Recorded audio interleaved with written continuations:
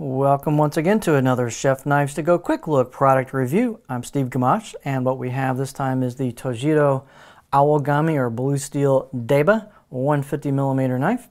Model number is F975 for clarification.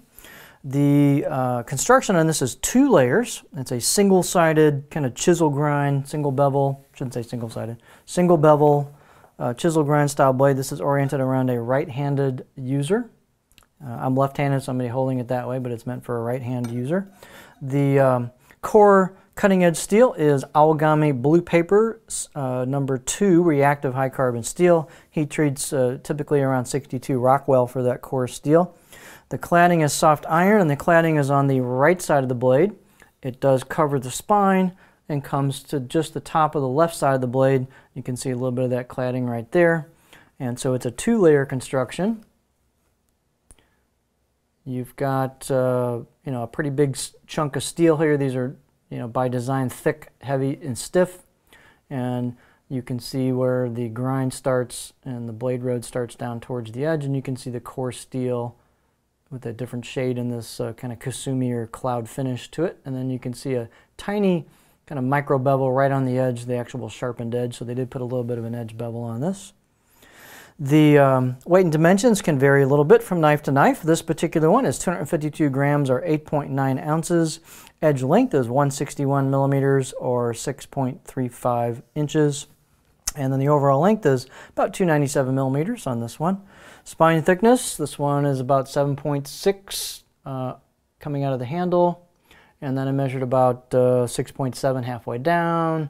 And then you can see it kind of thins out a little bit, and then you can see that chisel grind there and there where it thins out towards the actual edge. So again, this is a right-hander's single bevel knife.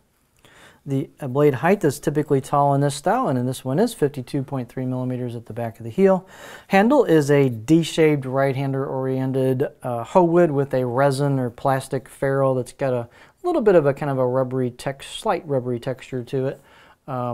You've got a little bit of a step here with the wood. This is like a sleeve that comes over with the wood, and that's pretty normal for this kind of blade, or this kind of handle, I should say. Handle circumference is about 70 millimeters where the wood starts just before it hits the ferrule. And so the handle's not particularly large. There's a spot here if you want to use a pinch on this or stick your finger in there. There's a spot for that. You can stick your finger in there. Again, I'd be using it, if you're a right-hander, I'd be using it like that. This really was pretty darn sharp out of the box. Not all single bevels have a really nice edge out of the box. A lot of them you put your own on, but this particular one's pretty doggone sharp. So is the bigger brother to this one. It's got hand-engraved kanji. It's very nicely done. Nice fit and finish on this blade. I guess let's get our beauty shot here. So this is the right side of the blade as you'd be holding it. The left side of the blade is slightly concave, and that's to reduce suction and sticking on product as you slice through it. You've got some embossed kanji on the right side of the blade at the top, or excuse me, left side of the blade at the top, and then you'll see some abrasion marks around the perimeter, and that's how you sharpen the back side of these. Basically, lay it exactly flat on the stone and abrade away the burr that you get from sharpening the front side of the blade, the right side of the blade. But nice looking package. It's a little hard to tell that you actually want to put these on the stone and sharpen them to see how good the blade road is and how well it's ground, but they appear to be pretty well ground and pretty straight as well. So I'm not really going to do a cutting board demo on this because it's usually handheld, and again, the whole purpose, as you probably know if you're watching this video, is this knife is to process fish, and you typically will size the blade to the kind of fish you're doing to make it appropriate match. So they've got this in the 150, the 165, and the 180, depending on the size of the fish that you're processing with it. So this is the Tojiro Aogami blue steel Deba 150mm knife, model number F-975. There you go.